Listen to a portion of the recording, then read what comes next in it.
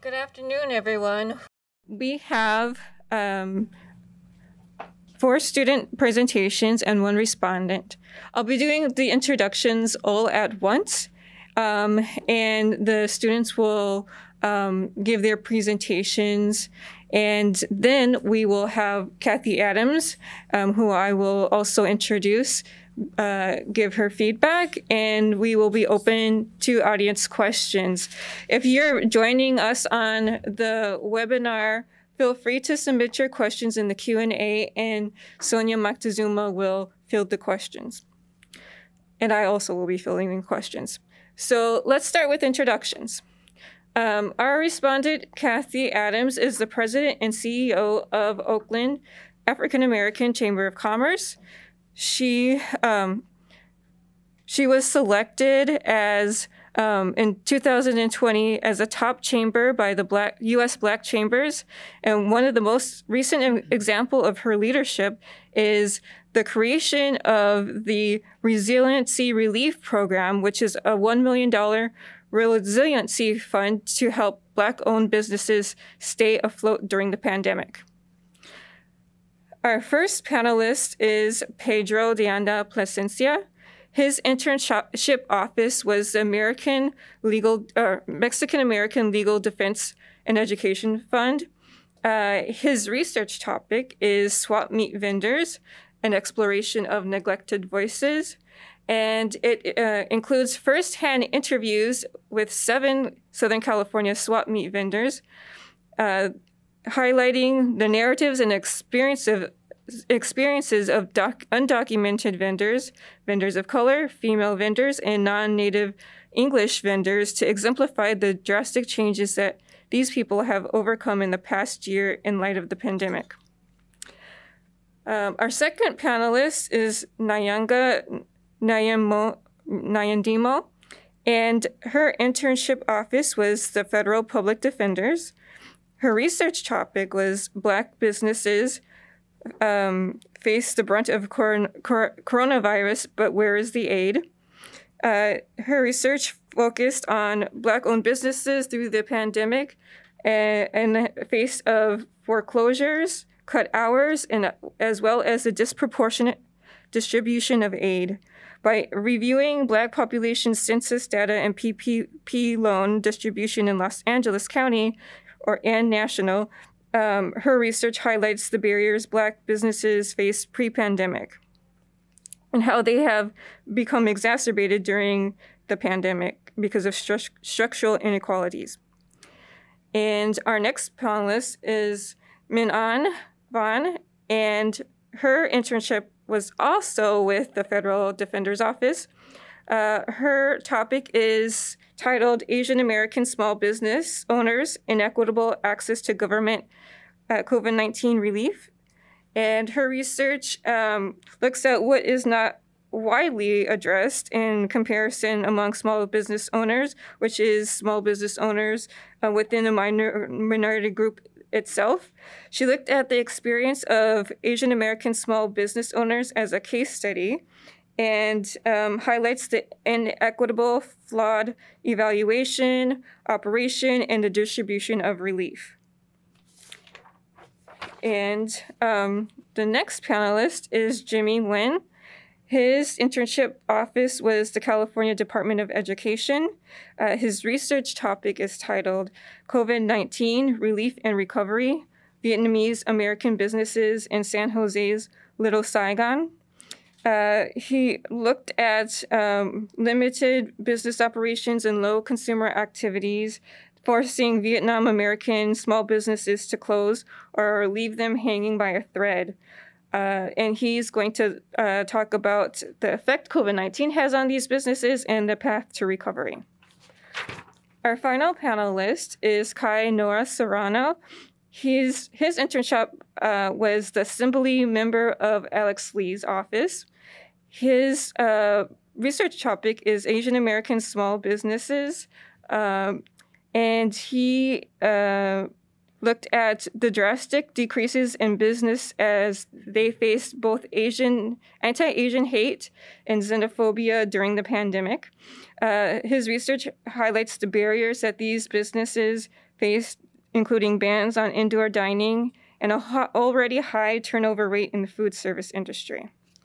So again, they will be presenting, and we will save the questions for later after Cathy gives her response. So first, Pedro.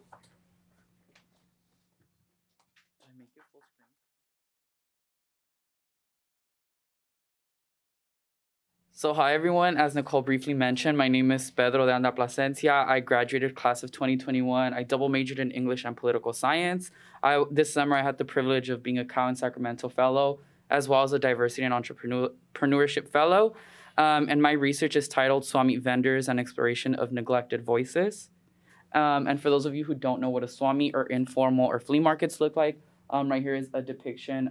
And this one is located in Southern California. As Nicole mentioned, most of my research was centered around Swami vendors throughout Southern California. So just to give you all an overview of the structure of my research and the structure of the presentation for today, we're going to start off with background and my research question that informed the work I did throughout the summer. Then the next segment is titled From Operating at Full Capacity to Full Closures, and that analyzes what it was like, kind of like the timeline and the different effects that Swami vendors experienced as a result of the ongoing pandemic. The third segment is the primary challenges and outcomes that a lot of these vendors endured as a result, and then we're going to culminate with a conclusion. So to give an overview of where my interest in this kind of like facet of small businesses stemmed from, I'm actually a product of Swami vendors. Both of my parents sold at Swami, and they've done so for over the past 20 years, so I definitely grew up going to a lot of Swami in Southern California. This one right here is in Paramount, for those of you who are from Southern California. I grew up going to this Swami a lot with my parents every Sunday.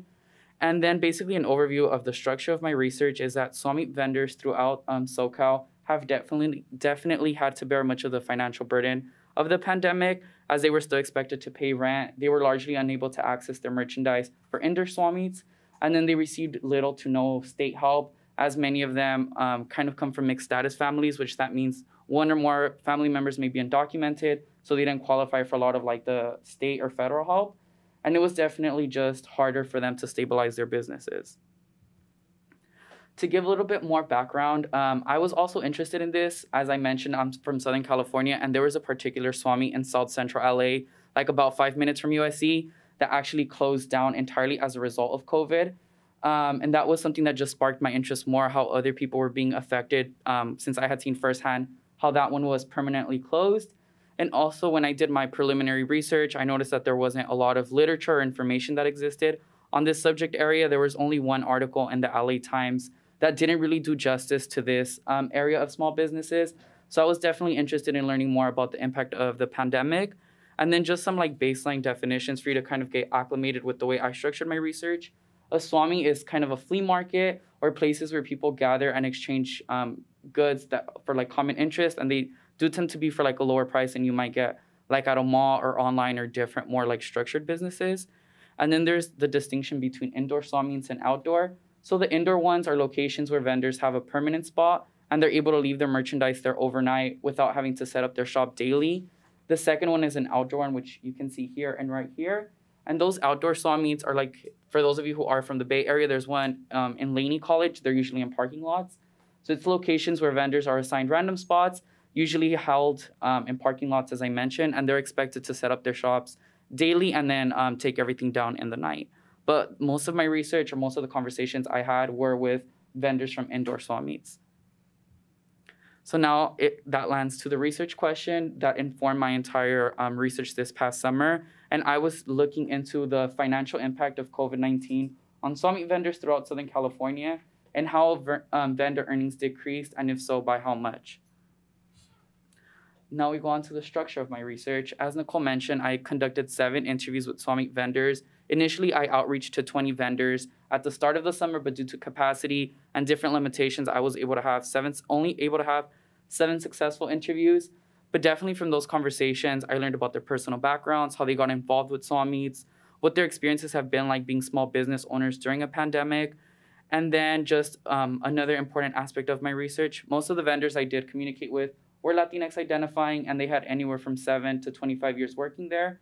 Most got involved either as a personal choice or because a family member was initially involved and kind of like pulled them into that facet of small businesses. And then lastly, a vendor shared that selling at swap meets was kind of one of the few jobs where they could work and make a living despite their inability to communicate in English. So that's definitely a lot of the community and the populations that are selling in these swap meets. So now in terms of timeline of what it was like to be a swap meet vendor for the past year, when the pandemic broke out, a lot of the indoor swap meets did close as well as the outdoor ones to abide with nationwide closures. From that point onward, vendors from these indoor swap meets were unable to access their merchandise for the 2 initial months, and they were given the option to sell merchandise outside in parking lots. So essentially the indoor swap meets turned into outside swap meets, but there's a nuance to that I'll cover a little later. And then in some instances, I did ask about rent. Was rent the same? Were they able to pay less rent, or how did that look? Given that they weren't able to access their merchandise or weren't able to like operate how they were pre-pandemic, some of them shared that rent did decrease 15 to 35% just for the first 2 months of the outbreak of COVID. But after that, rent wasn't decreased or readjusted to kind of meet the new financial needs of the vendors. And then now where they're at now, post-closure, definitely a lot of the rents have accumulated, they've increased, and vendors are just trying to learn how to navigate that. And then that brings me to my next 2 points. And this was definitely an outlet that I thought about after consulting with my mentor, Jenny, who works for Wells Fargo, and she kind of like directed the direction of my op-ed and the way that I wanted to like paint the narrative of swap meet vendors. From that story, a vendor shared that they sell baptism clothes, and even though they were allowed to like take their merchandise outside and sell at parking lots, churches hadn't reopened, and that didn't mean that like the need for their product was there. So essentially, even though these small businesses were slowly reopening, their like supply chain, like who brought them the goods, who bought the goods, why were the goods used, kind of was still non-existent. And that was definitely a recurring trend amongst a lot of the vendors, with them detailing how their supply chains were hit hard as a result of the pandemic. And then I kind of labeled that a domino effect. So right here is another image of swap meet vendors. As you can see, they like get there in their trucks, set up their shop, and then it's a lot of like people just navigating that open space to find goods that they want. So even though swap meets were slowly reopening, that didn't mean that warehouses were reopened, that they were operating at the same capacity. And also the experiences of vendors exemplified how swap meet closures not only had a direct financial and emotional impact on the vendors themselves, but on a lot of other facets of small businesses, like those who supply the goods, those who buy the goods, and those who run the facilities.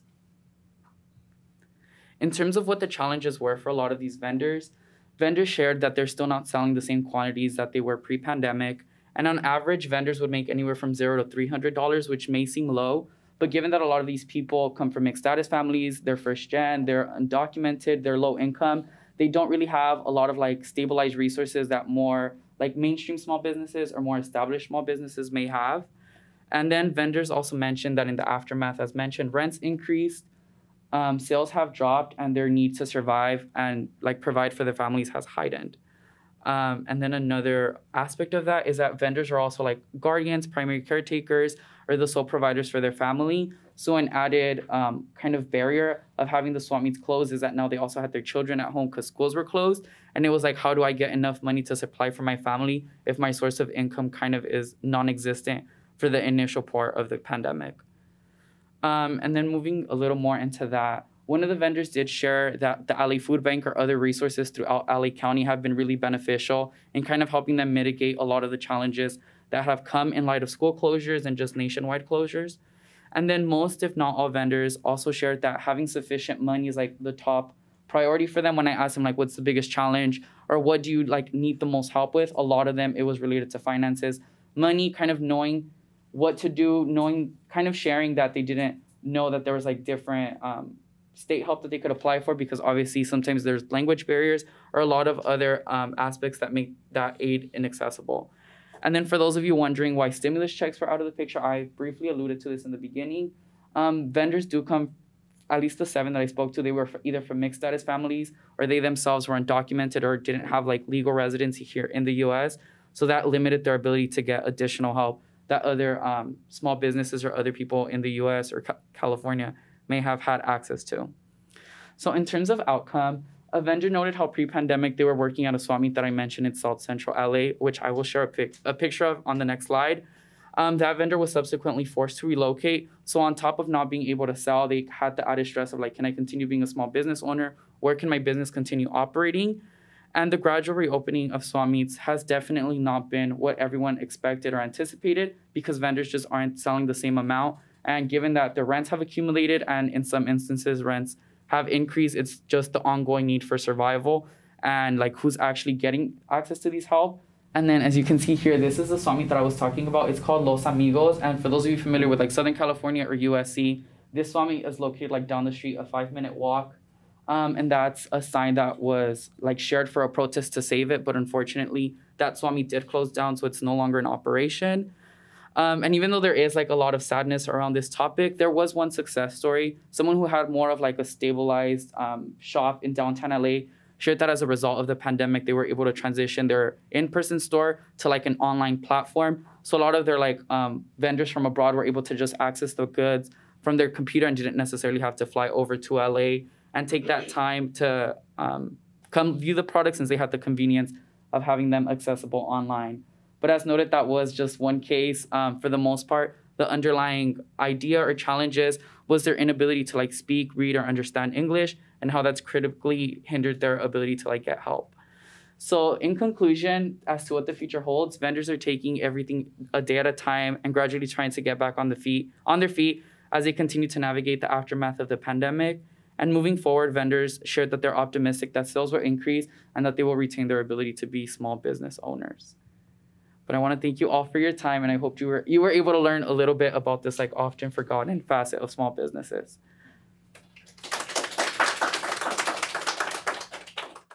Hello, my name is Nyanga. I am a current 4th year here at UC Berkeley. I study social welfare and I minor in public policy. Today's topic is a very interesting topic for me specifically, and I will be presenting today a topic of Black businesses and the impact of COVID-19 during 2020. I focus a little bit on Los Angeles County, but I also look at state and national levels data. Okay, so why was this subject important to me? However, I originally began my research wanting to look at a very niche topic, as I was told before. I wanted to look at Black immigrant businesses and see how that they were impacted during COVID-19. Because I am a first-generation Sierra Leonean American, so I feel like that was a story that I wanted to tell and relate to people. However, I noted there was a lack of research. And then I also noted that regarding Black businesses and just in general, there was a lack of research and assessing like what their needs were, what needs to be done prior to 2020. So I realized, although the story I wanted to tell before is also an important story, I feel like the story of Black businesses is also important to tell as well. So what happened? I'm guessing you guys all remember the headlines, the stories, the anxiety, what's happening next, where do I buy masks? Black businesses and Black business owners experience this at numerous levels and higher with the stress of anxiety of rent, customers, where's everyone going, what's happening? So we saw shorter hours, less customers, reduction of staff, increased spending on PPE, and ultimately business closures. So basically, studies have shown that Black businesses saw the most impact of COVID-19, with the National Bureau of Economic Research finding that by February 2020, active businesses fell by 22%. However, Black businesses fell by 41%. That led me to my research question, knowing that this is an exacerbated thing. The impact of COVID-19 on Black businesses should lead many to the conclusion that there should be more aid financially, there should be more aid structurally. Yet, why has the support still not equaled? And with that knowledge, what can be done to retribute, and is it too late? I do want to add that the language I'm using is very current because we are still in a pandemic. So just want to remind everyone that. I know it's harsh, but we have to remind her. So before I go into answering this question, I want to talk about what do we know? How do we know Black businesses need more aid financially and structurally? I know many people need evidence before they answer to, before they want, answers. So first thing first, we know that Black businesses are in COVID hotspots. Black business activity over the years has been heavily correlated to dense Black population, as well Black population over the years have clustered in metropolitan areas. The New York Federal Reserve found that 40% of Black businesses receipts resided within just 30 counties, and during the time they took this data, 19 of those counties were found to be COVID hotspots. What does that mean? The correlation of Black businesses being in COVID-19 hotspots means they are more likely to face foreclosures, staff layoffs, and the virus itself on its community and workers, staff, etc. Okay, so we know that Black businesses are in COVID hotspots, meaning they are disadvantaged structurally when facing the pandemic. But how do we know Black businesses did not receive equal aid? We know Black businesses did not receive equal aid by, on a national level, the Brookings Institute found within metropolitan regions, PPP loans were not equally accessed. These same regions, as stated prior, have large quantities of Black businesses. Research also found by Reveal, which focused on LA County, found that majority white areas of LA receive loans at 1.5 times the rate of businesses in majority Black areas. And within same Los Angeles County, Bank of America, JP Morgan Chase, Cross River Bank, Wells Fargo, and Customers Bank made enough loans to cover a quarter of businesses in majority white populated areas. However, those same lenders extended loans only covering 60% of businesses in Black populated areas. I do have data concerning this. It's not on here. So sorry, y'all. But it's actually increased over the years. Like the gap has actually widened because when the study was done, it was 2020, it's 2021 now. So what explains this problem that we see? We know there's a gap here. We know there's inequities happening, but what explains this problem? For starters, prior banking relationships. The New York Fed found that the first round of PPP loans were not given in correlation to COVID-19 cases. If it was, it means Black businesses would have received loans more. It actually relied on prior banking relationships. The relationships that business owners had with banks are important when assessing who is capable of receiving aid. If you already have access and a good relationship with your bank, you are more likely to automatically get a loan because it's easy to just step in and know the process. So with Black businesses pre-pandemic, 58% were at risk / financially distressed to white businesses, which are only 27%. And then a study also found that Black businesses were also less likely to rely on bank financing and relied more on personal savings and financial support from families and friends. Data also from the New York Federal Reserve found that 54% of healthy or stable white business owners had existing banking relationships in comparison to 33% of healthy or stable Black business owners. Knowing the first round of PPP loans are reliant on blank relationships, another component of unequal access of loans and support is greatly tied to not just prior banking relationships, but also the lack of accounting for the different routes Black business owners go to gain aid. Another component is CDFIs, or Community Development Financial Institutions. So what are CDFIs and who uses them? CDFIs are private sector financial intermediaries with community development as their primary mission. While CDFIs share a common mission, they have a variety of structures and development lending goals. There are multiple different types. There's community development banks, community development loan funds, community development credit unions, etc. All are market-driven, locally controlled, private sector organizations. CDFIs have been a way to accommodate low-income people, people of color, and those with no financial background. Having begun with the first Black credit unions in the 1930s, they expanded in response to President Lyndon Johnson's war on poverty in the late 1960s and early 1970s by diversifying funding sources to include corporations, foundations, religious institutions would really help Black businesses. However, there's still a lot more work to be done with CDFIs because it is found inequities with white-owned CDFIs and Black-owned CDFIs, which get less funding in general, which has a better connection to creating like a pipeline of Black CDFIs to Black businesses to Black people. It's all interconnected, and we have to start somewhere by getting that aid. I hope I'm not talking too fast, but I hope you guys are all understanding that this is all interconnected. The way funding goes, the way people gain access, it's all barriers on top of each other, layers of history of how people who have more access to capital are likely to be better in these situations. So, how do we recover? Changes to make. There's policy changes and there's community individual changes. Many have talked about allocating more funds to CDFIs to support communities, specifically Black-owned CDFIs, and particularly those located within Black majority areas. Looking at assessing eligibility bias that could be impacting communities of color, particularly when applying for loans and applying for aid. And I believe continuing aid for minority businesses is very important. And also keeping track of demographics when we look at aid, because this issue came up with a lot of people not realizing we need to look at the data that we're getting and who is accessing these loans, who's accessing these aids, which leads to inequity. On a community and individual level, supporting Black-owned businesses and other POC business owners, since buying power is impactful. Offer resources and knowledge in regards to financial aid and support. charitable donations, and continue to educate and keep the momentum. And I guess the way I do want to end this is to remember to stand with Black-owned businesses, even as media and attention has moved on. As we see within this pandemic, there is a lot of trying to move on or get away from the pandemic, but it's important to remember the people who are being quote unquote left behind or not being remembered. And yeah, thank you very much.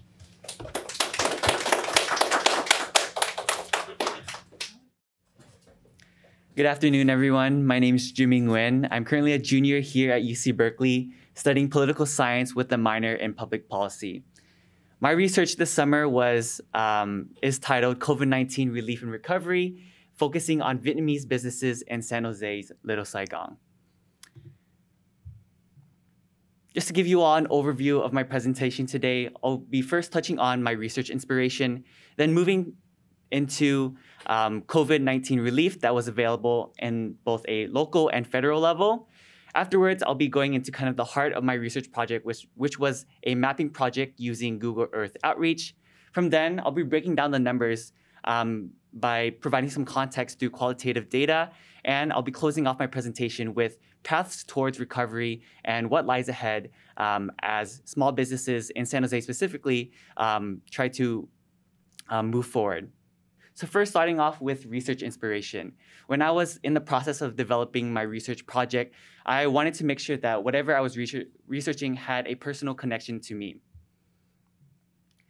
During the summer, I ran into this article titled, "People Are Hurting, San Jose's largest Vietnamese mall hanging by a thread."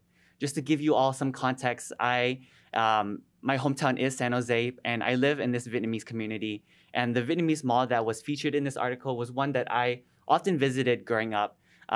It was full of like different Vietnamese restaurants, different clothing stores, anything that was just Vietnamese, like that was Vietnamese centered. It was located there in that Vietnamese mall. So for me, this research project has a really close connection.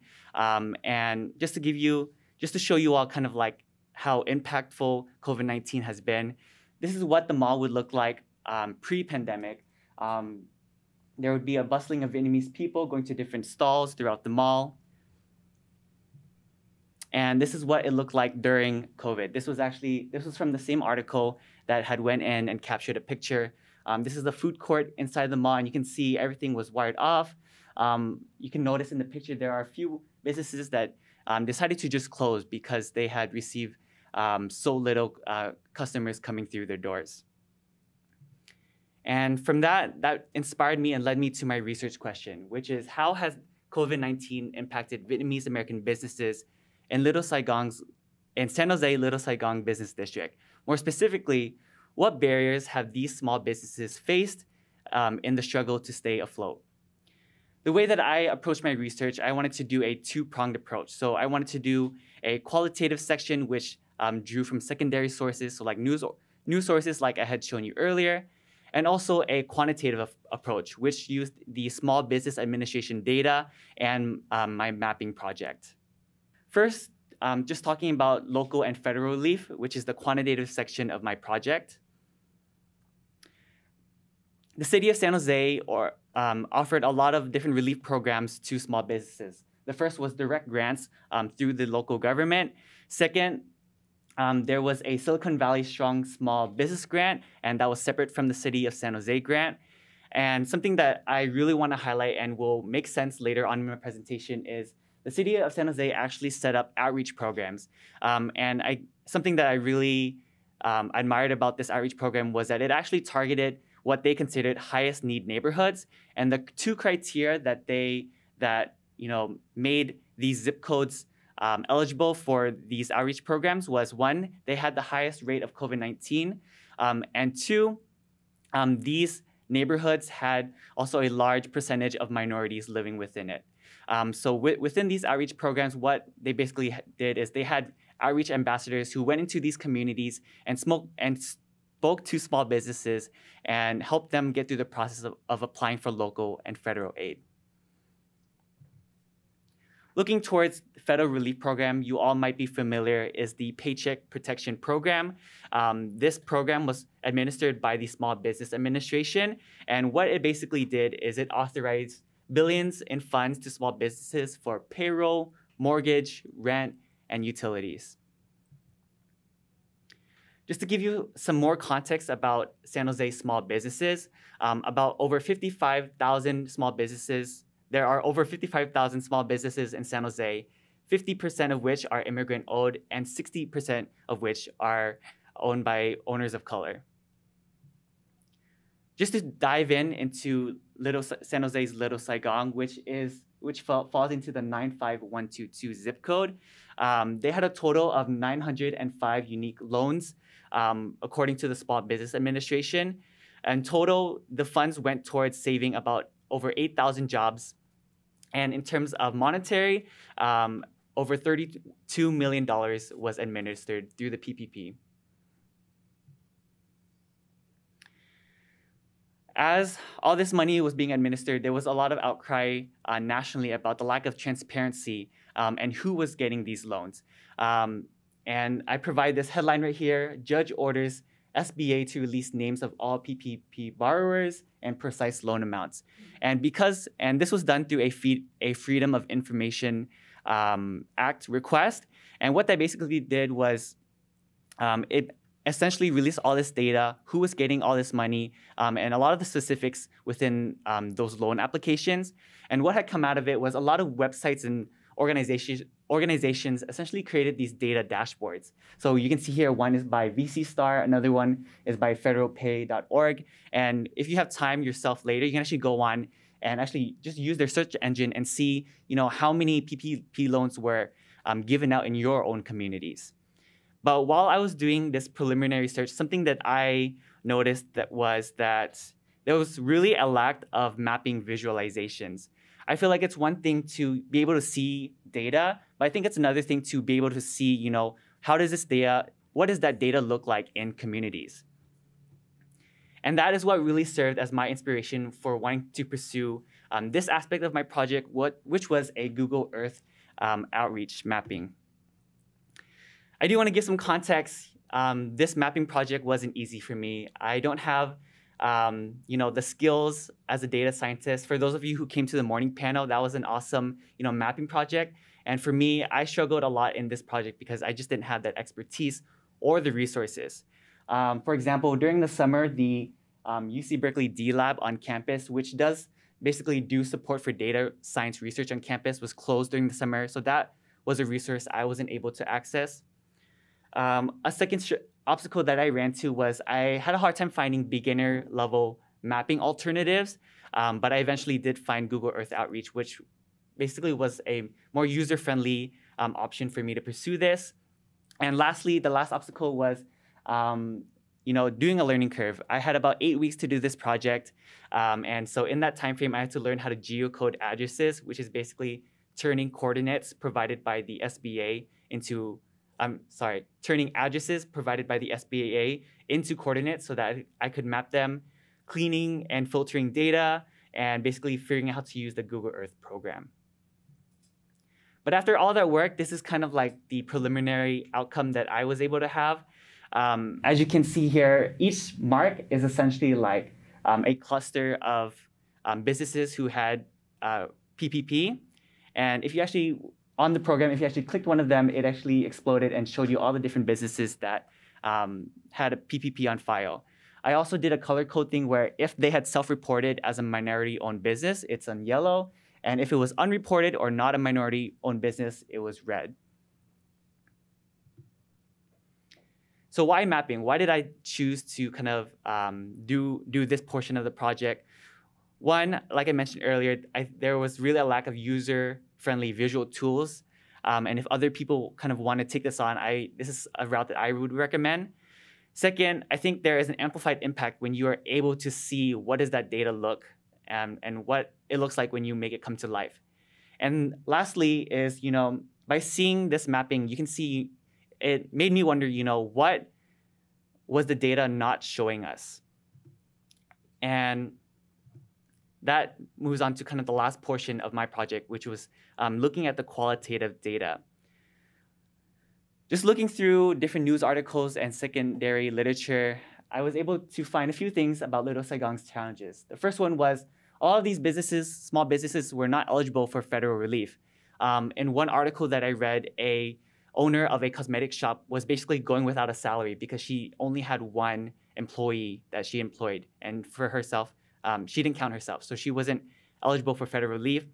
A second one is language barriers. As you can imagine, being in an ethnic community, there are a lot of immigrants who don't speak English. A lot of these are, mom and pop stores who had immigrated from Vietnam, and they don't have that proficiency in order to navigate these different relief programs. And lastly is technological barriers. This more pertains to restaurants. When the pandemic hit, a lot of restaurants pivoted to Postmates, DoorDash, Uber Eats, what have you. I know DoorDash, for example, had grants that they were giving out, but for businesses who didn't know how to navigate it, they were left out. Just looking ahead to a path towards recovery, I kind of just want to leave you all with this quote, which I found really powerful. The typical business owned and operated by ethnic minorities in this country are restaurants, and they are often more than a business. They are a reflection of the communities that they serve. And just to wrap up my presentation, this is something that I just want to emulate as we look forward of what the next steps are, and that is really resilience. That's building infrastructures to allow these small businesses to overcome the language and technological barriers, and doing an equity approach and targeted outreach like the city of San Jose had done in their own work. That concludes my presentations. Thank you so much. If you have any questions, feel free to reach me here. Hi everyone, my name is Nguyen. I'm a fourth year studying film and media, and today my topic is Asian American small business owners' inequitable access to government COVID-19 relief. So as we all know, with the COVID-19 pandemic spreading across the US, there were a lot of challenges that were faced by many small business owners across the state. And a really common theme that we can see is that a lot of small businesses, they need to close down due to various reasons. And one of the most significant reason is a decline in revenue, that they cannot sustain their revenue anymore. And as a result, there were a lot of government relief programs. Like the most significant one was administered by the U.S. Small Business Administration. And so today, with my research topic, I want to delve into the experiences of people who apply to these government reliefs, either at the federal level or at the state or local level. So I examined the small business owners in the Chino Valley area, and I specifically look into the cases of Asian American small business owners. So if you can see here, this is by the U.S. Census Bureau. People who identify as Asian alone is around 35% of the population in the Chino Valley area, which is a really high Asian American population, considering the fact that there are only 6.5% of US population is Asian, and only 17% of California has Asian Americans.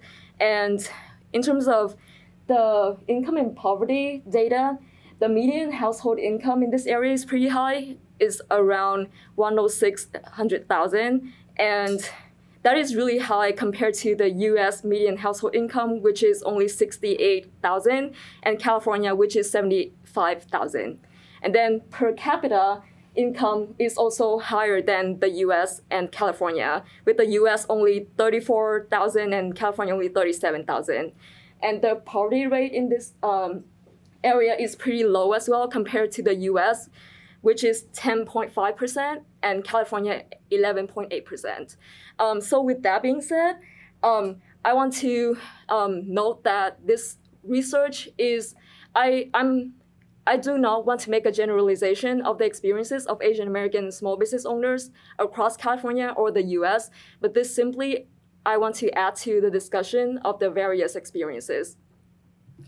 So with the research project process, I reached out to the Chino Valley Chamber of Commerce, and I was able to have 9 Asian American small business owners participated in my initial survey. And after I looked through the answers of those surveys, I found that there were similarities in a lot of the answers, and the 3 most represented cases was insufficient government relief, sufficient government relief, and ineligible for government relief. And therefore, through those 3 represented cases, I decided to reach out to 3 specific Asian American small business owners and have in-depth one-on-one interviews with them. And before I dive into the results of my conversations, I also want to talk about the disaggregation of Asian American data.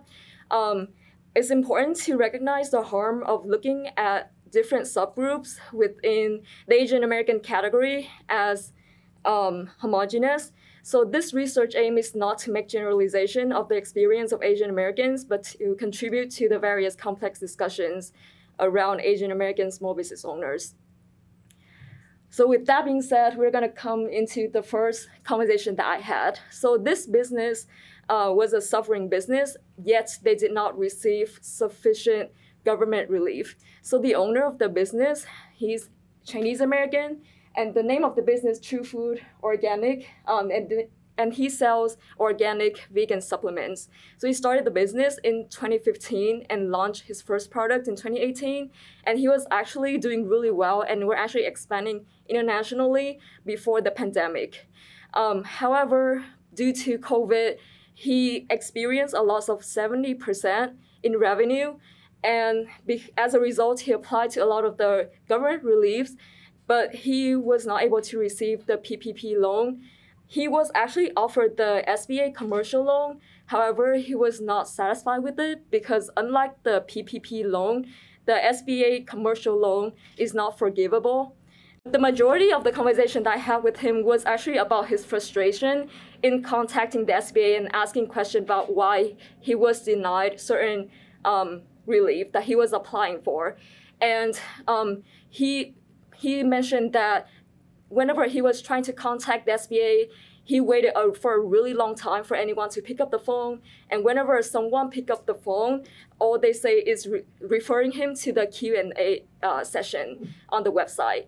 And whenever he goes to the Q&A session website, they have really general information, so he cannot find his answer there.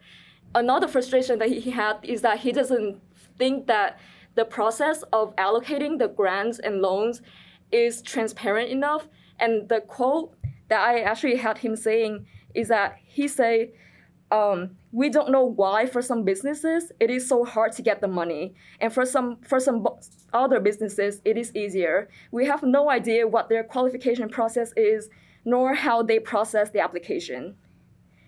And with that, I'm going to move to the second business, which was a thriving business. And this business actually also received a sufficient amount of government relief in spite of their thriving business.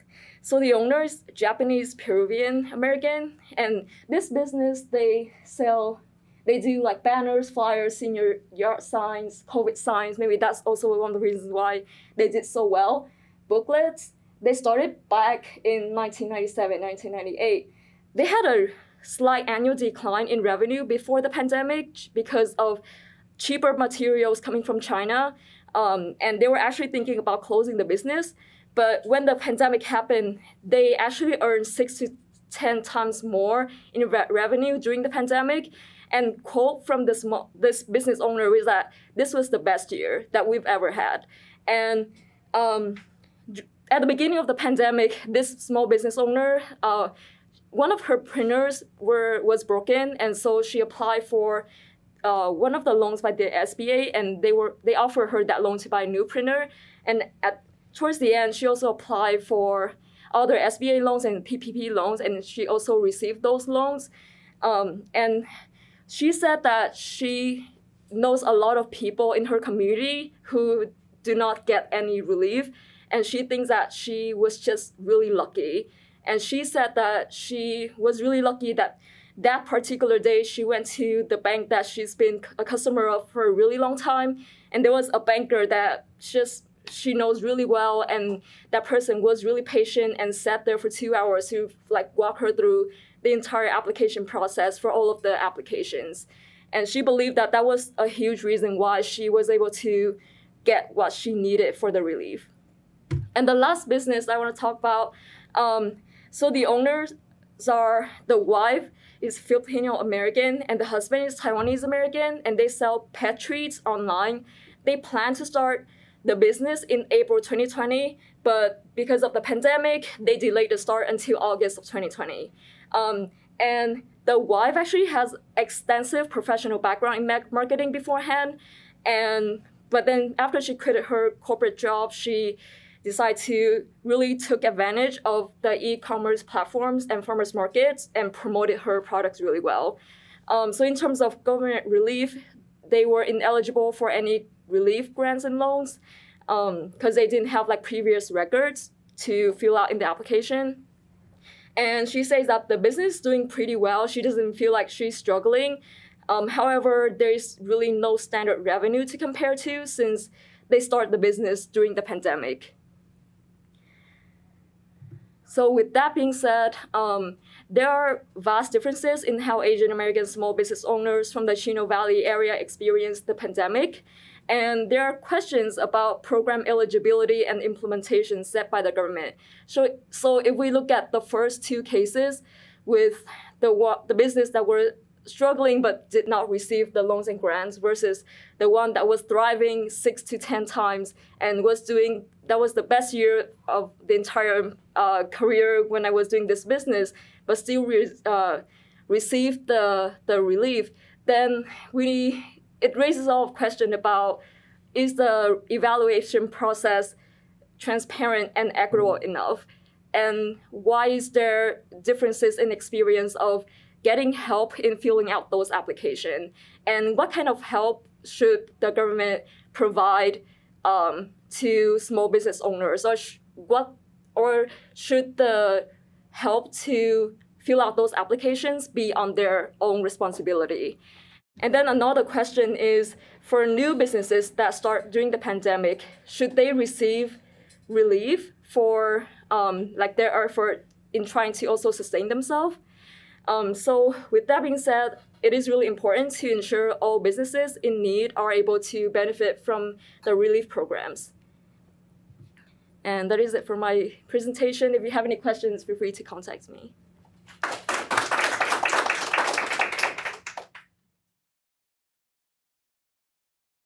Hi everyone, my name is Eusebio. I'm a recent graduate here from UC Berkeley. I majored in political science and minored in public policy. And my research topic was how Asian American small businesses and restaurants have survived the COVID-19 pandemic. So throughout the summer of 2021, I sought answers to the question, how have Asian American small businesses and restaurants mitigated the effects of the COVID-19 pandemic? What I would find consistently throughout my research was that in order to answer this question, all I needed to do was read the writing on the walls. So, if it weren't evident by the empty streets and walkways, or by the closed shops, the signs on the walls in communities like Little Tokyo in LA, Japantown in SF, and Chinatown in SF will tell you a story. The pandemic is here, and it has left no small business unscathed. Nevertheless, if you look closer, you'll find exactly how these businesses, particularly Asian American small business restaurants, have been able to endure. Throughout my research, I had struggled initially throughout the 8 weeks to find people to interview, and there are various reasons as to why that was so. Oftentimes, there was a language barrier between me and the businesses that I wanted to interview. The fact that I was, based in Sacramento and not in the Bay Area led me to have to set weekends aside to go to the places that I want to research at. But as I had said, the writing was on the walls. So, signs. Signs have been used as forms of marketing communication between businesses and their customers since ancient times, under which their designs, information, and placement would engage with customers. So, throughout my research, I had a particular focus on this practice, known as signage, through an ethnographic lens. That is, I examined the behavior of participants, the businesses and the customers, in the given social situation of posting signs and reacting to them within the context of the pandemic.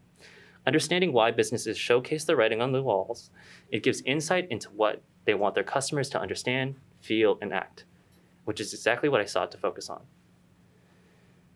So, as you can see here, A majority of the signs you'll see on these businesses are all of the COVID-19 procedures that both the owners and the potential customers must abide by, each with their own direct or indirect consequences. Some signs note that customers aren't allowed to stand or sit in areas in order for the location or the restaurant to be considered COVID safe. Others require physical distancing and mask wearing, while others disallow food eaten inside of complexes to follow city ordinances and act in the interest of public health. Others showcase whether the establishment in particular has passed COVID safety guidelines, which are akin to like a food safety inspection certificate. So I have more photos here of some of the images that I got on the walls. Noticeably, there are a lot of guidelines, and here at the bottom right and the bottom left, here's one of the template forms for filling out that businesses need to pass, and on the right is one of the signs posted outside saying that this business, of course, is COVID safe, and they've passed the test. So ultimately, these signs that pertain to COVID-19 guidelines aim to keep businesses and their customers operating within health guidelines. Failure to comply with these signs have a direct and significant impact on the bottom line of these businesses. With customers often unable to eat inside for public health and safety, restaurants have seen drastic drops in business. Mitsuru Sushi and Grill noted that their business has only been able to make around 25% of the revenue they had before when there was a ban on in-person food service. And now under indoor dining, it's around at 50% of pre-COVID business levels. So, under these conditions, restaurant owners find themselves having to deal with buying more takeout packaging, buying cleaning supplies, creating outdoor settings for dining outside, and the need to buy various air filters and barriers, all of which erode their profitability. Notably, according to McKinsey & Company, at the national level, almost 40% of small business restaurants operate at a loss or only broke even before the pandemic.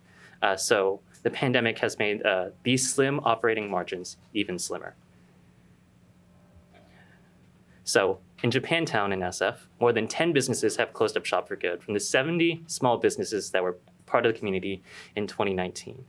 Between reduced hours businesses are able to be open for, in combination with the lack of businesses due to the pandemic, the average store is losing around $4,300 a month, while the average restaurant there is losing around $11,000 a month.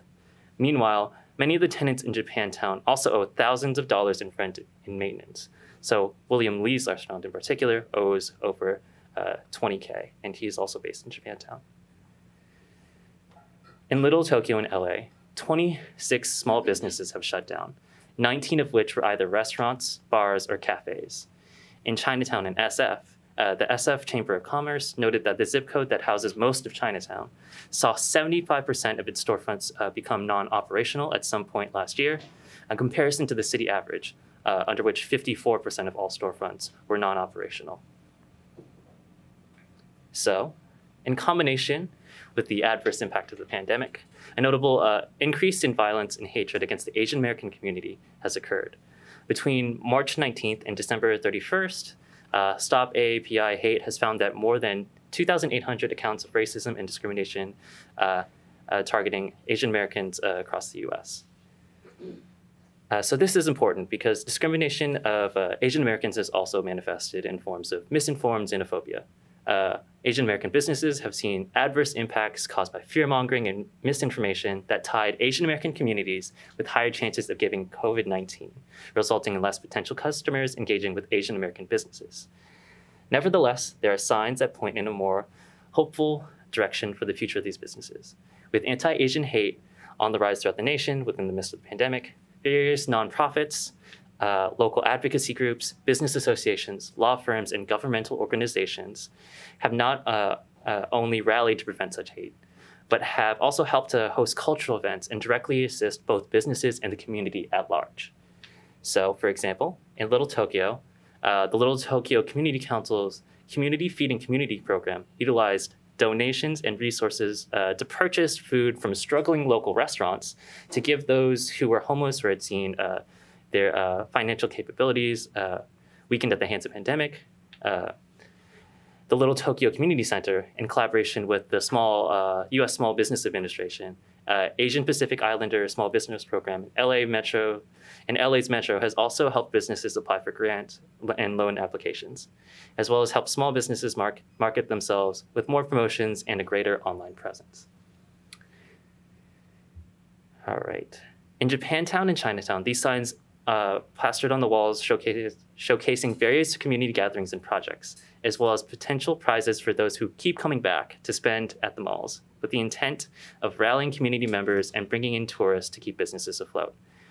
There are also various AAPI community signs rallying against hate, with some even offering legal assistance for businesses that may suffer from hate crimes, or if they need to apply for grants and loans. The form here on the top left advertises the Cherry Blossom Festival that was held in Japantown. We also have a Customer Appreciation Month form for Japantown there, just proof as of more of their marketing and trying to get people into their businesses. And then down here at the left, we have a community project which brought members of the community and tourists together to create a little heart art project to get more people into the businesses. And then, of course, we have a pamphlet for legal outreach for Asian American businesses. All right, so signs as a medium that can be analyzed serve as a gateway to understand how businesses communicate with their customers. Ultimately, the writing on these walls communicate to customers what the businesses in Little Tokyo, Chinatown, and Japantown have encountered in the wake of both the consequences of the pandemic and a wave of anti-Asian hatred. However, the writing on the walls in the form of these pamphlets are not singularly the bearer of hard times. They also showcase how many in the community have endured and what work still needs to be done in fighting the pandemic, standing against hatred, and in keeping these communities' culture and livelihoods intact. All right, and that's all I have for you today.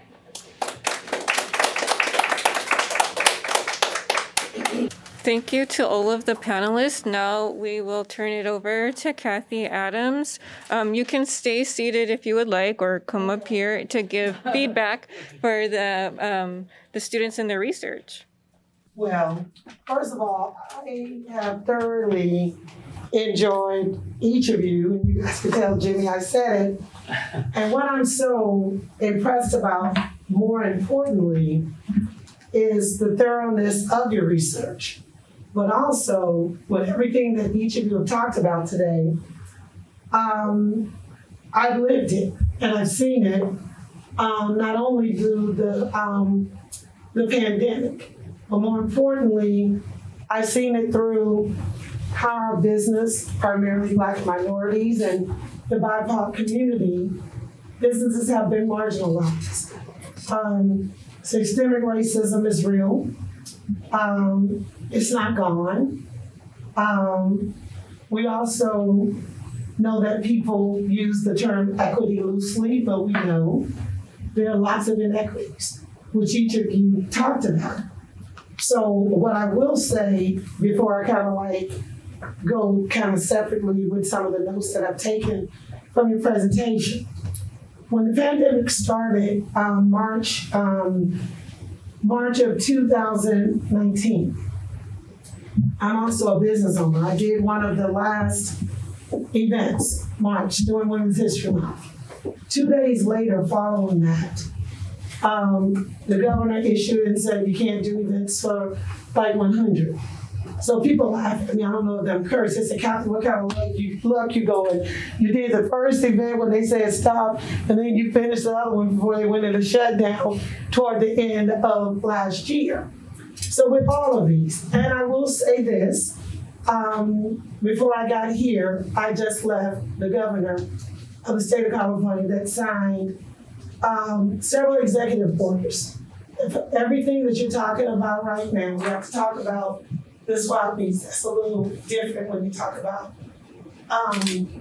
companies and not being documented. That's a little different, but I believe that there's hope. So I will say that and I just took a little notes on that because I didn't want to not quote it, but he's the governor in terms of the California, sort of building back. They put in close to $4 billion that's going to help a lot of the businesses And we were there right at Kingston 11 this morning. The mayor, Congresswoman Barbara Lee, Assembly Mayavanta, and a couple of more senators were there. And the reason that was so important, and I participated in like 3 events for the governor, and they all have been around the small businesses. I also had the opportunity. So I've been there, and it has been an emotional ride. I stood in Oakland, Chinatown Chamber of Commerce for Asian Hate. I was there. I was there with the Dr. Jennifer Tran with the Vietnamese Chamber of Commerce. So we've all come together with our collective because we understand that all of our communities are distressed right now. We know that a lot of us are suffering. So keeping it on an up basis, because I tell people, I get emotional when I talk about the pandemic, when we talk about the PPP and PPE and all of these funds that did not reach the bank accounts of our community. And when I heard all of those calls, and people and businesses didn't know what they were going to do. What I had to do was operate on a level here. How do you help? When a problem occurs, the first thing that you do, I go into solution-based. And there's no one shoe fit all in any of your presentations. And the reason it was so important, and you guys didn't cheer, when they said, I raised $1.1 million last year in 90 days. $1.1 million. And the reason that that was so important was because of the lack of PPP. And all of the businesses through the Oakland African American Chamber of Commerce were not necessarily Black owned. But at the end of the day, there was a fair process there in terms of giving out those grants. So I'm just saying that I'm so touched by it. I can truly say that each of your innovation and your research and the passion, and you living this as a human being, whether it's your parents or you saw it and experienced it with your own eyes. Even though y'all are very young, you were on point in terms of what you did. So when I go to you, Pedro, and we started talking about the SWAT meetings, what I saw and what I've seen through, because even at Lake Mary, some of the government is going to be passionate about it, some are not. You don't have your papers, you don't have everything in place, we're not going to help you, that's that. But that's why it's so important that you work in your community and you work with chambers of commerce and any organizations that will advocate for individuals that don't necessarily have a voice for themselves.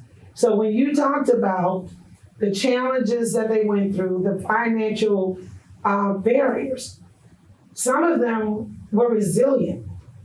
And some people really did better than others. Because what it does is, when they said you're shutting down, we have to feed our families. We have to pay our bills, and they're not going to go away. So even though you may feel this darkness, but they had to say, you know what, when they shut down, if I'm going to go do a pop-up, I'm going to have to do a pop-up. And when you're talking about being able to have cash, because they don't know anything about Venmo and Cash Out and PayPal. And then when you talk about the language barriers, you talked about there were really no moratoriums that you could do for a SWAT meet. And then I would say that in your research too, like if I had been there when you started or when it was happening before they closed, we could have looked at some traditional funding. We could have looked at some more of a grassroots effort. People do GoFundMe all the time. And I don't you guys laugh at me when I was raising the money and they said, we got to do a GoFundMe page. I said, well, I don't want to do GoFundMe. That means you don't have any money. But I learned later, that's a great platform in which people use. Because I said, I want to raise this money, but I don't want to do GoFundMe because I don't want to say broke, despaired, and I didn't want to go that route. Like I said, I always try to keep it up. So I'm saying to you in closing, so I can give it everybody to be timeful, is that resiliency was so important when you talk about the swap meet. It also being able, like, I'm in the newspaper a lot, but I'm there for issues, not because I'm trying to be a fashionista. I'm there because I generally care about people. I care about humankind. I'm originally from Meridian, Mississippi.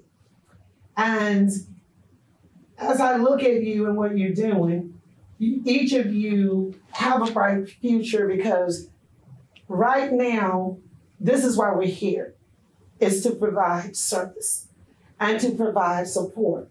So I would say that as you move forward, and when I tell people to call me, I mean it. Most people tell you that they don't mean it. But I think that with the resources and the relationships that we have, that could have been something to say to the governor about undocumented workers. That's important. I think that they're resilient. I've seen it. I've gone to Napa, and I've seen these individuals that get up every single day to work and don't have the same access to opportunity. But I'm saying that what will help going forward, being able to have the media interest, being able to have somebody to talk about the story, being able to create a mechanism where we create a special funding for non-documented work. And that sometimes can be a slippery slope, but it's real. They're here. We hope that Congress and Kamala, Vice President, I will share with you guys too, so that you know that I felt everything you said. Because in February of this year, I was one of 4 people that had an opportunity prior to the American Rescue Plan being passed. Because all of us was in a panic. How are we gonna make it? How are we gonna make a living? How are you gonna get your college tuitions paid and all of this with the stress of your parents? And prior to that call, the American Rescue Plan was passed. But my whole primary issue was there because I know the Vice President, Kamala Harris.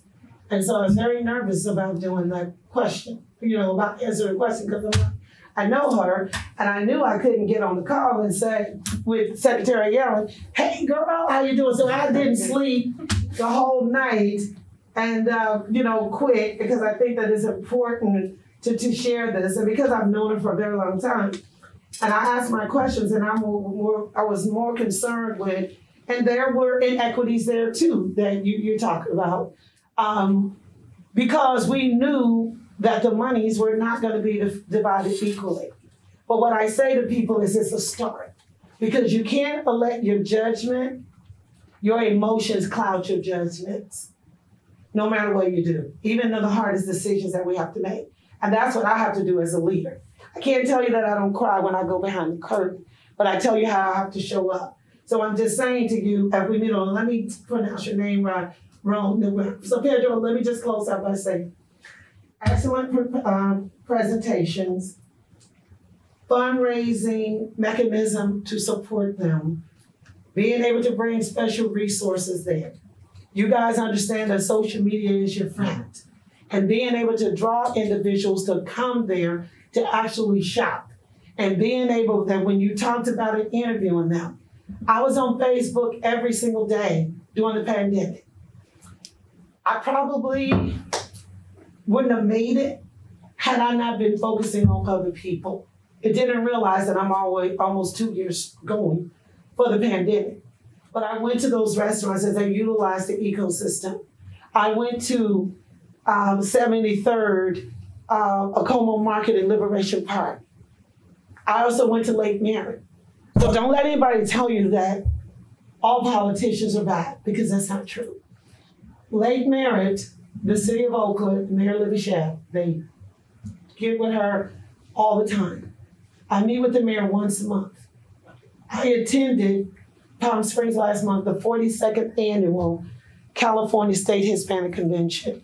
So I'm saying that to you, that when she asked me to come, I said, well, what can I possibly say, to you all, because I don't always like to speak, but these I like. But I'm going to fast forward because I know we're on the time. So, Nyanga. Your presentation, I kind of touched on it in our conversations, and Black businesses did face the ground. There is no question that a non-African American man or woman can walk in the bank and won't get the same treatment. They'll need to go all the way back to our ancestors and say, show me your grandmother's name on a piece of cloth. You understand? It gets that deep. We understand Black Wall Street, what happened with that. We just we honor the memory, because I don't know how we celebrate that. So everything that you're talking about, banking relationships are important. I'm working with, not to say any names, because most banks have had issues around predatory lending and discrimination. But like I said, I'm here. I just got a funding from Wells Fargo that I got from the multicultural chambers. And each of the chambers got a grant of $15,000. And what's important about that grant? Yes, it should be more. Absolutely, it should. But this is a start. So with that collaboration that we work with, we're going to be able to talk about access to capital. We got to have the hard conversations to say, Black people going to have some issues with credit. But at the end of the day, they've got a bona fide business that's working, certain circumstances, act of God, crises, family, death, you name it. Things happen, but no one cares. They don't. So we have to have a voice like mine, the multicultural chambers, to say why this is different. Working with Square, non-traditional CDFIs are important because it's a little bit different. So what I'm saying to you is this didn't fall on deaf ears. We've got to treat some of the situations indifferently. You may not have a 750, but you may have a 698, but you have a history of paying your bills. You've got contracts to show that your revenue is coming. So that's why, even when I talked to the guy the other day and I said, listen, we can talk about coaching the capital, and that's cute, Wells Fargo stage coach, all of that is cute. But what I said to them is I've done a lot of work with Wells Fargo. I'm a business owner. I've been in business for longer than I want to say, for a long time. But Cathy, would it be okay if the students contact you for more? Absolutely. All of my information you can share, because I'm going to fast forward, because I should have warned about the passion, but I want to be able to say something to each of you. So what I'm saying to you, we definitely could talk, and it may even be to be able to have an opportunity for you to talk briefly at one of the Access to Capital workshops that we're going to do, because even the mayor will be there. But the first thing she said is she didn't really want to stand up there to just talk about Wells Fargo.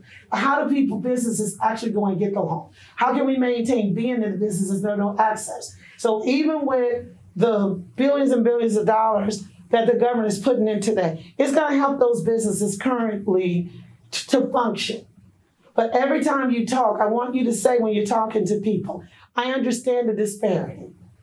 I fought last year in November to get the disparity study released because of the low percentages and how our businesses have been marginalized. If I tell you I'm not tired, I'd be a lie. I got the study released because they were holding it in the city attorney's office and all of this blah, blah, blah. I demanded that they release the study. I got Councilmember Lauren Taylor, who's one of the council members, and I said, we're having a press conference, we're going for this. I want you to wait for this. We did that in November of last year. I'm doing a press conference 1 year later with the disparity study because the community deserves to know, how do we fare out there? We know what the issues are. You can't keep telling us the same thing over and over and over again. So I'm saying to you, while you all are on point, because I live what you're doing every day. So we got the disparity study released. The council member called me at 6:30 that morning. He said, well, Cathy, I don't think we need to have a press conference because they had got word to the mayor and the council. They're going to release the study. I said, I don't trust them. We're still going to have the press conference. I done put this work in. What if they change their mind? Now we've lost the effect of getting it out there. The press conference was at 11 o'clock. They released the study at 11:50. And I also do media. And one of my media contacts said, Cathy, you're not going to believe this. I said, what? He said, they released the study. I said, no way. He said, the administrative office received it. Well, I have insider information which tells me that some people that sometimes work, that they think they're championing for our efforts, they didn't even have it on their computer in a folder. They had to go to the server to get it, which means that if they had been about us and it was on their desktop, it would have got a release, and then there's no countering fact. So you got to keep fighting every time you get an opportunity. Also, like I said, Ms. Brown, I talked to Elaine Brown, is also a very dear friend of mine. And she's working on a $72 million project that's zero, energy, 100% affordable, $72 million. And this is for the disenfranchised.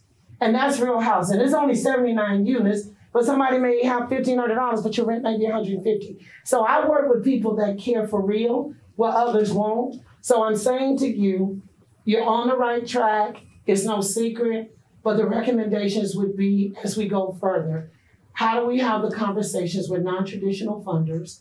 How we go into the banks of Chase, all of them we work with, Comerica, Mechanics, First Republic, they're all members of the chambers. So I deal with this every single day in terms of the banks are bad.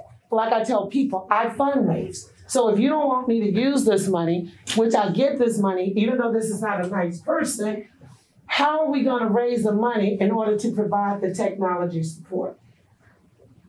You need translators. The language barriers in our communities, that's real. Who's going to do that? So when they shut them down, they're not on social media. So that's what we're talking about and fight every day, even with now on the American Rescue Plan money that we're doing, and also the CARES Act money and all of that. So everything you're doing, I fight you, I get hoarse onto that. And so I'm saying to you that I would love for you, from your perspective, to talk about, to be a speaker, and I'll get the date sometime in November, I'll give you information, but I'd love for you to come to share your PowerPoint to talk about that, because what's real is for the banks and the non-traditional lending institutions to understand that it's not enough to talk about inequity. What are you going to do about it? Because the disparities are not going to die. People are going to have issue, but it doesn't mean you don't have the ability to pay. Even if you talk about somebody that has bad credit, you got to drive your car. So obviously you're paying your car note because you got to get to work. You have a roof over your head. Obviously you need a place to live, and you're paying your rent. I don't know if you got some janky stuff going on. You're being evicted and you're sitting there. That's a whole other thing. I always like to inject humor. I don't like people to be so serious. It's serious, but I'm just saying I like to inject humor. So access to capital is critical, and we just got to fight harder to get there.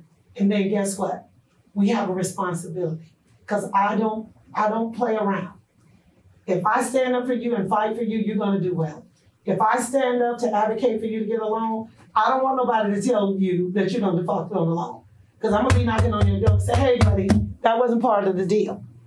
And what's going to make me want to loan you money? So let's don't get too caught up on the racist piece, because that's true. But some of us are not responsible, and that's real. And everybody that knows me, I keep it 100. Nobody is going to give you any money if you're not responsible. So you got to take, so if we have to do credit repair, that's what we're going to do. They may not be able to loan you $1 million, but they might be able to do a $250,000. And when you pay that, then we can get a credit line. Dreams are great. And the only thing I would tell you in business, but nobody is going to fund your dream. How much are you willing to put into it? And you get in what you put out. That's your piece. Okay. Am I going fast enough? I'm trying to go. The other session has to come in. Oh, okay. Sorry. So anyway, let me just say this. Tell Jimmy he did great. We were there. Kai, Midahan, I basically at the end of the day, your presentation was great. And then when you talk about the relationships and the access and what the companies went through, that was real. Some companies did come up because they pivoted and they remain resilient. So anyway, thank you guys for having me. I'm so